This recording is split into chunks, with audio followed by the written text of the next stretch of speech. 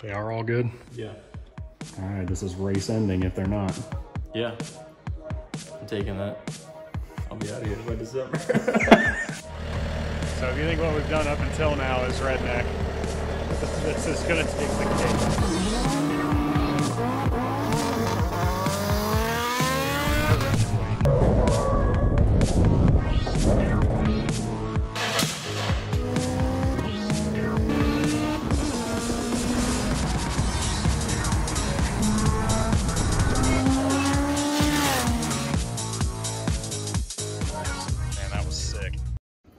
We got our master engine builder out here.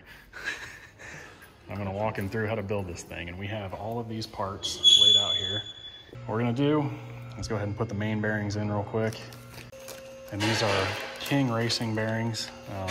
These are actually like a quarter of the cost of Honda bearings, and they are meant for racing. And these are the extra clearance for the heavier oil we use, which is 2050.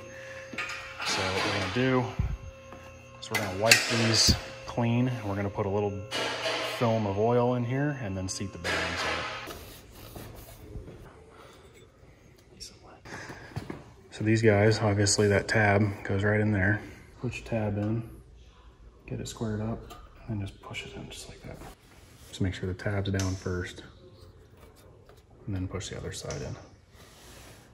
Put another bit of film on the front side. The cut on my finger isn't feeling the oil too well. Oh yeah? A little bit of blood makes engines run better. This seat right here is where the thrust bearings go. So once the crank is in, then we put those in. The tooth side goes towards the crank. Yep, just like that. This? Yep, now just walk it down into that hole. Did it fall through? Yeah, it fell through. There we go. Yeah, there you go. Now just push it in until it's flush. Okay. Nice, just like that. And then you'll have just enough clearance for the other one on the other side.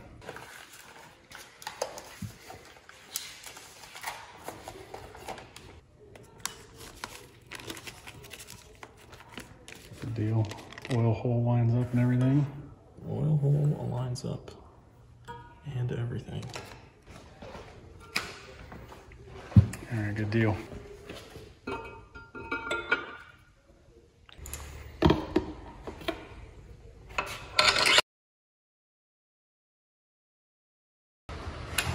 £18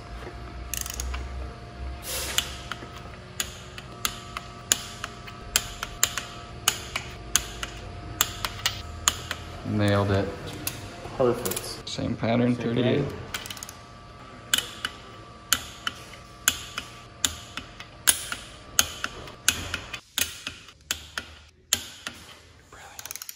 So we got to move on to the pistons.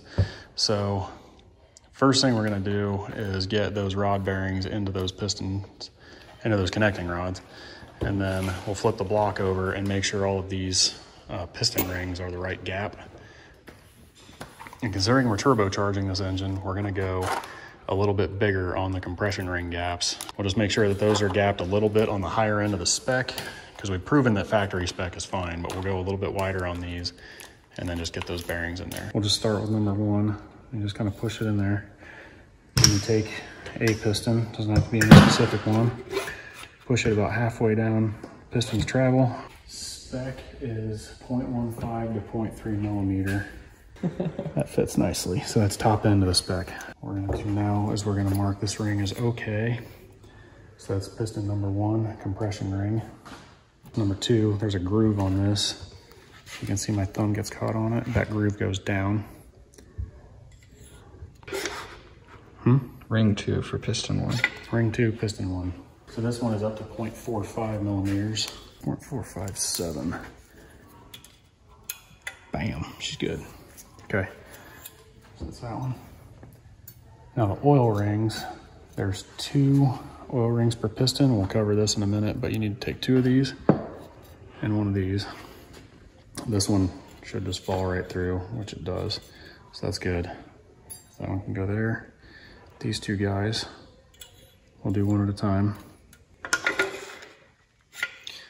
0.711 as close as we can get. And it fits. That one's good.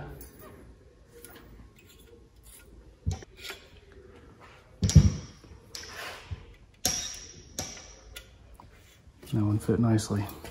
So these are all good. Let's do that 3 more times.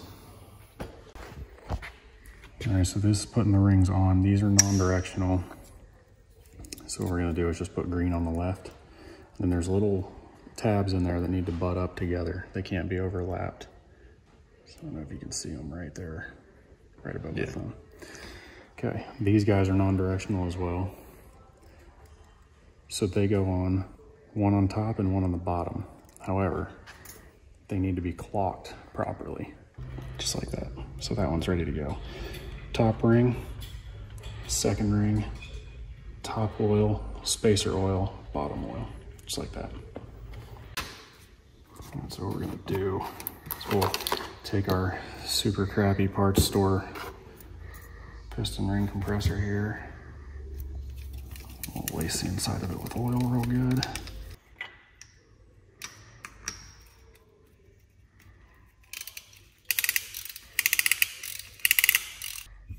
And just get the piston skirt sticking out a little bit. And these arrows point towards the timing side of the engine. So what we'll do is we'll get this journal aimed straight down. Put some oil in here as well.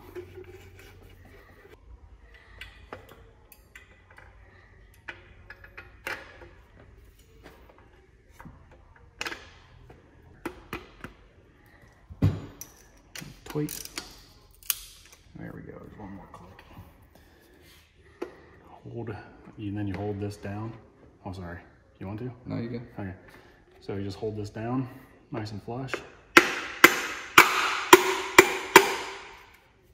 like that.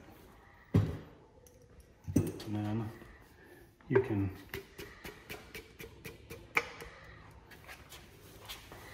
the cap won't have a number here, but it will have a number here that matches up with the cap on the other side. Then we can get these nuts started. Now we'll just give these a little bit of a snugging until we go to final torque. So we'll just give it enough to seat. That's it. Put this valve right here. Here? Yep, that's it. I probably have a couple of them. All right, straight. Nice. There we go.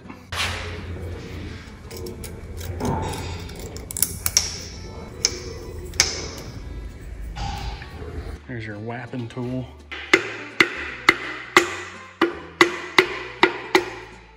Like butter. Oh, money. Too oily, dude. Money. That's good.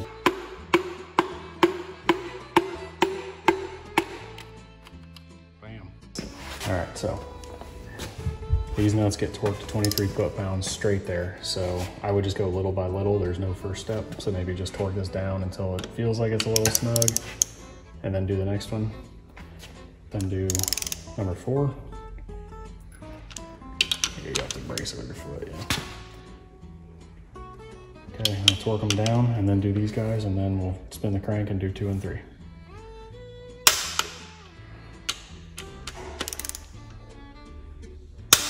There you go. They are all good? Yeah. All right, this is race ending if they're not. Yeah. I'm taking that. I'll be out of here by December.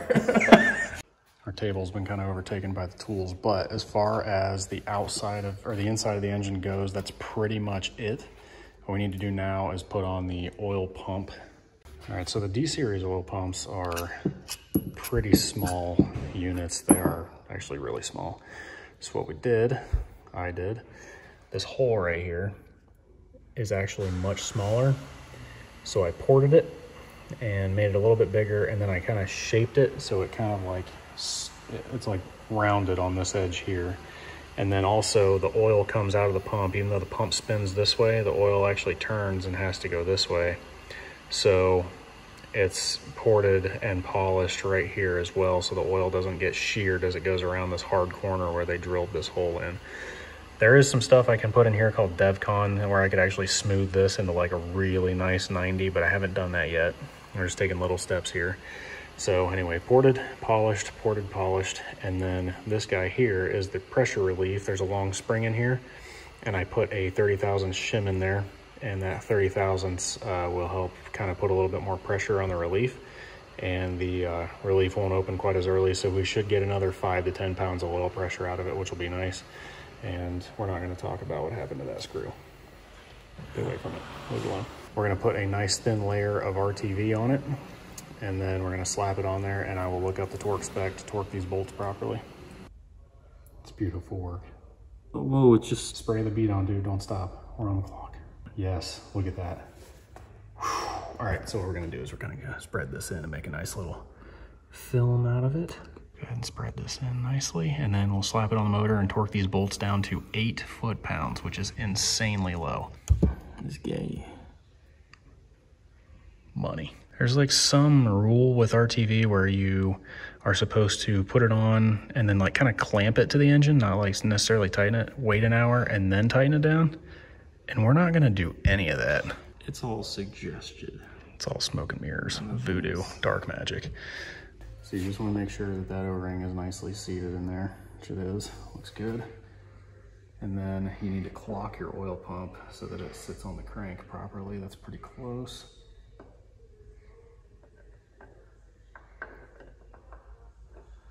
It's lined up, then we line up the dowels. Just kind of give her a couple love taps with the button and a magnet.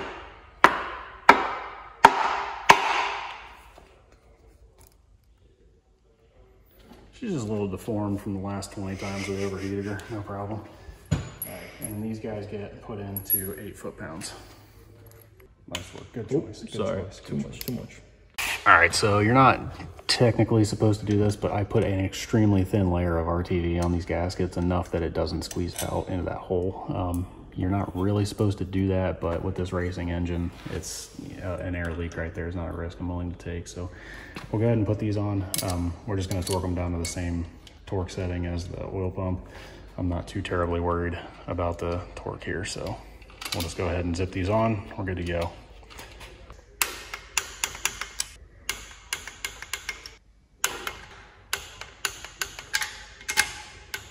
All right.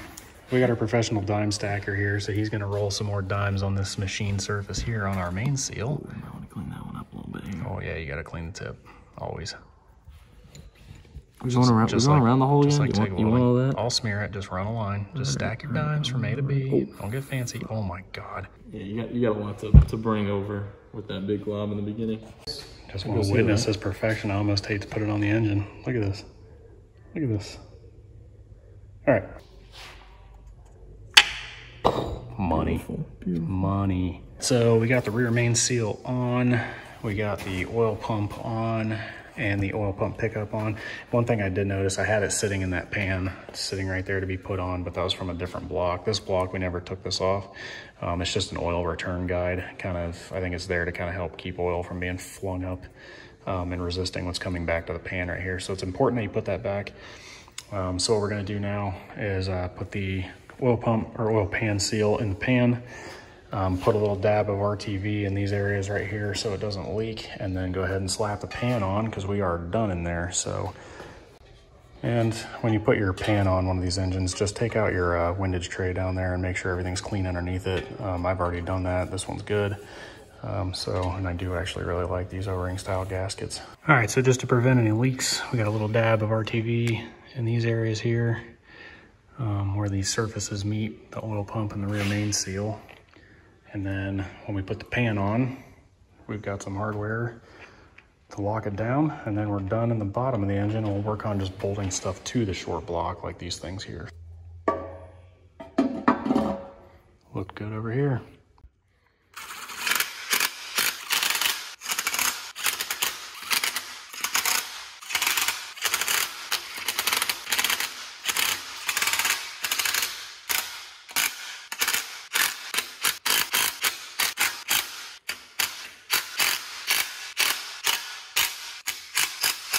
Now, we get to remember everything we forgot to do in there and then do that all over again.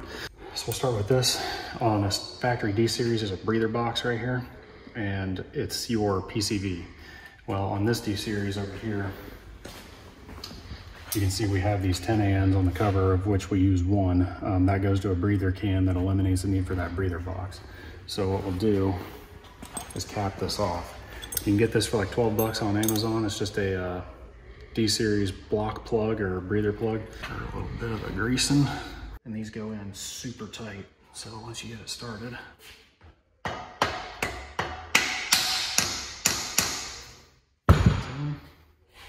and then one of the 10 mils that holds your breather plug will now hold this. Just get it on there, you just gotta index it.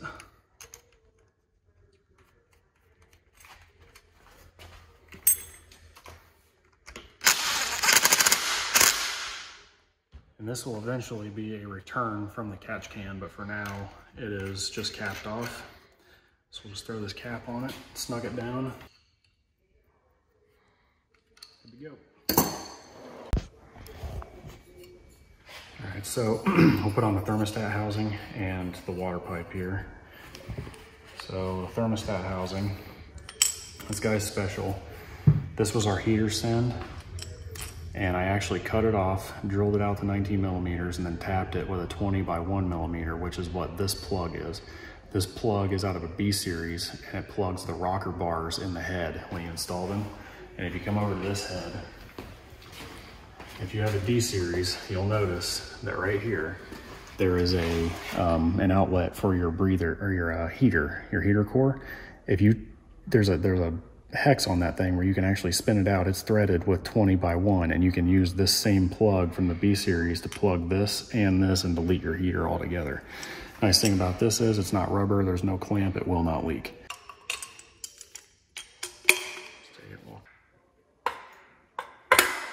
Like a glove.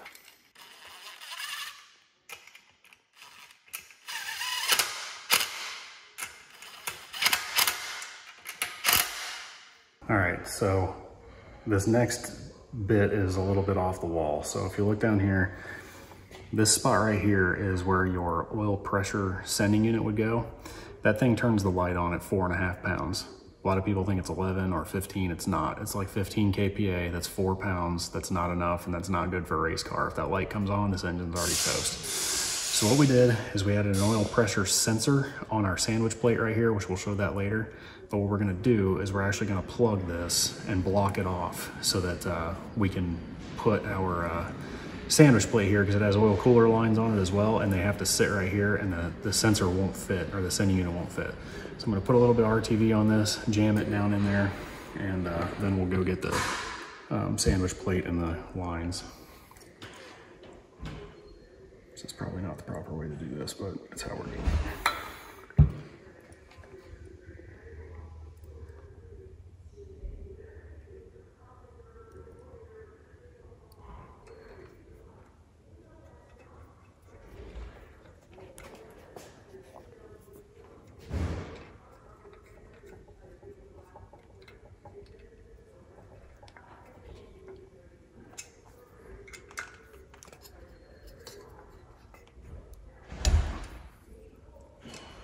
Go just a little on the tight side. Good to go. The excess off of there. And that is an oil pressure sensor delete. Don't need that. You know what, first we'll go ahead and put the water pump and the mount and the pulleys on real fast. We'll go ahead and build the front of the engine. First thing we're gonna do is we're gonna put on this water pump. It is a used water pump. We only used it for one race and it still feels really good. If you spin and you feel the seal resist the rotation of this thing, it's still in good shape, and as long as there wasn't any water coming out of the weep hole, you're good to go. So this pump we're gonna go ahead and reuse. Go ahead and toss it on.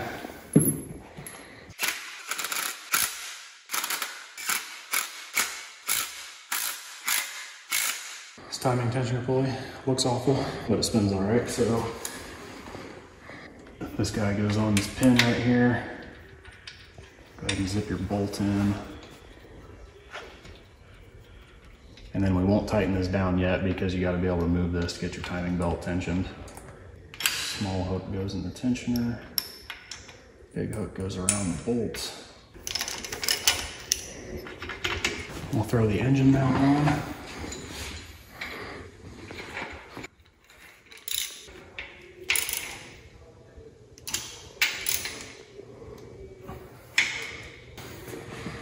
Next up, timing pulley. When you put this on, this needs to go with the curved side facing the engine. It's kind of like a belt funnel. So it goes like that. Then this pulley goes on, just like that. And then from there, the crank pulley goes on with this keyway, but we can't put that on until we get the engine covers behind the laptop on first. So these will go on later. So now we can go ahead and put on our oil cooler lines, and then that will wrap up the block for now. Way, bitch. That was stopping again. All right, so this is our oil cooler setup here, remote oil cooler. So if you look, it's just a Mishimoto non-thermostatic plate. So the oil comes in through here, goes past the temperature sensor, leaves, goes to the oil cooler, then it comes back via this hose on the back side here, where it goes into the engine. It also goes past our pressure sensor and it goes out to our turbo. So our turbo gets fresh, cool oil. We measure pressure after the oil cooler as close to the engine as possible. And we measure temperature right out of the oil pan.